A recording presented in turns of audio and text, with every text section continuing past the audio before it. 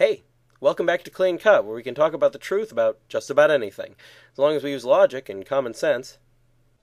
This season, we're looking at some additional issues that I've seen brought up in various comments, replies, and requests, but which I haven't already done videos on. Last time, we talked about the reasons to think there's more to people than just their bodies, and this time, does God will everything, or only good things? Now, to answer this question, we need to know what the will is.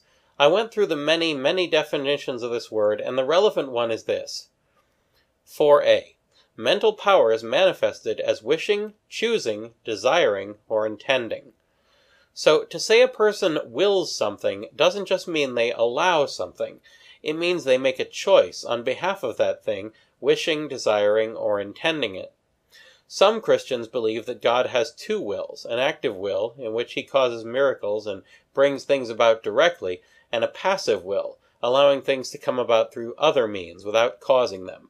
However, there's one problem with this perspective. Being passive is less perfect than being active, so it's not appropriate to attribute a passive will or even a partially passive will to God. However, it's even less appropriate to attribute evil to God, and we know that evil comes about. How does this happen? How can evil come about if God doesn't will it in any sense? The answer is that people with free will choose to take actions that abuse that free will, causing evil to come about. God's will is involved in this only insofar as his will is for us to continue having and being able to use free will. That's a good thing for him to will. The part that's not good isn't the freedom, it's the abuse.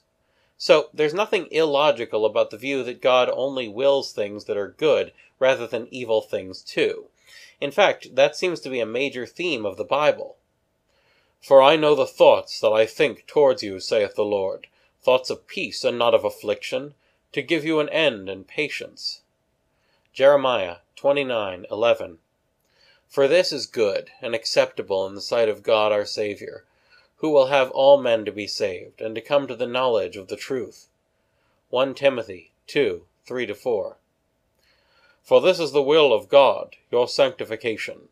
1 Thessalonians 4:3a. For so is the will of God, that by doing well you may put to silence the ignorance of foolish men. 1 Peter 2:15. Is it my will that a sinner should die, saith the Lord God, and not that he should be converted from his ways and live? Ezekiel 18:23. In fact, pretty much the entire book of Proverbs is all about how to discern the will of God from foolishness. That wouldn't be the case if God willed everything that happens. Next, can the church be corrupted? That's all for now, so keep asking questions, and thanks for watching.